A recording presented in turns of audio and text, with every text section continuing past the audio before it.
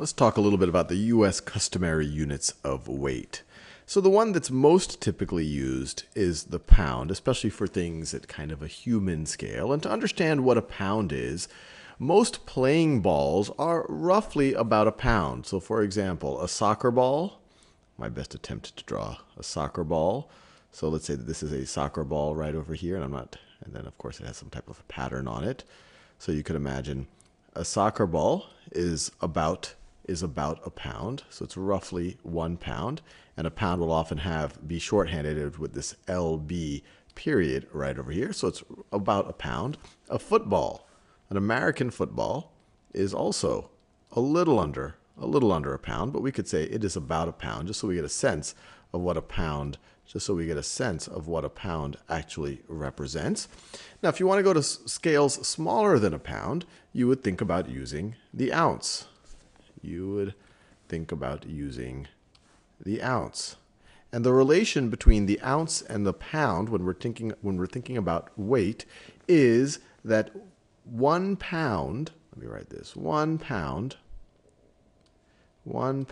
is equal to 16 ounces.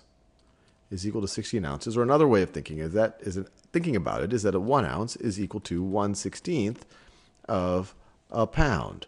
And if you want to visualize things that weigh about an ounce, you could imagine a small box of matches weigh about an ounce. So a small box of matches might weigh about an ounce. Maybe a small AA battery would weigh about an ounce. But that gives you a sense of it. So if you were to take 16 of these together, they would be about the weight of a soccer ball. 16 of these things together, they would be about the weight of a soccer ball or a football. Now, if we want to think about weights that are larger than a pound, then we would go to the ton.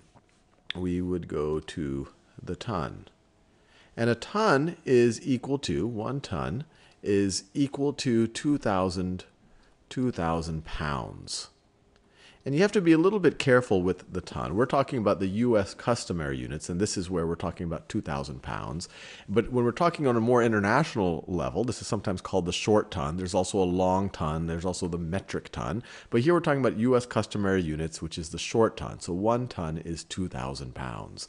And to get a sense of something that weighs 2,000 pounds, or to get a sense of what 2,000 pounds is like, or what might be measured in tons, a car is a good example.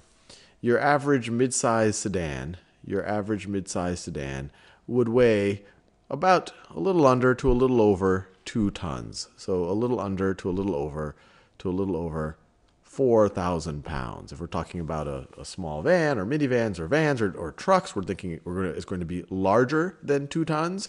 And if you think about smaller cars, you're thinking it's going to be probably around 3,000 pounds. It's going to be less than 2 tons.